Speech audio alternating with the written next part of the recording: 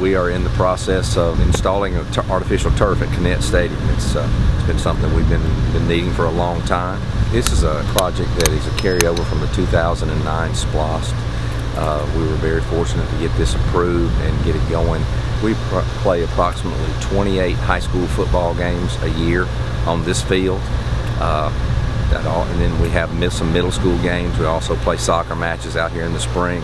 So it has always been a challenge to have the field in great condition when it was a grass field. Now this will allow us to to have it in good condition at all times, plus add to what we're doing.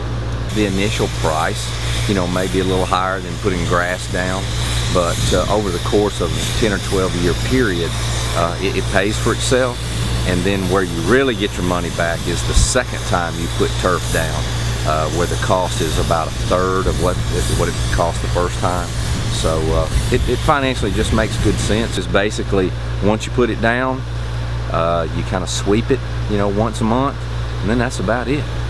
The field will be completed and be ready for us to begin play here on August the 20th, unless something weird happens with the weather, in the installation process. This is just the start of some of the things that we're going to be doing at Kinnett Stadium. For example, right now we're adding new entrance gates into the facility, both the parking areas and the entrance into the stadium. And then